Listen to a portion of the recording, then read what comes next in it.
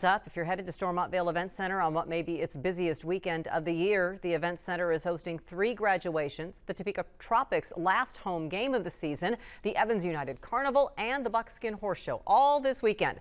Anyone attending graduation or the Tropics game, be aware, only clear bags will be allowed. Also, all traffic for graduation Sunday will enter from 21st Street and exit on Topeka Boulevard. And those going to the horse show should park in the parking lots closest to Domer Arena. Those are those off Western Avenue.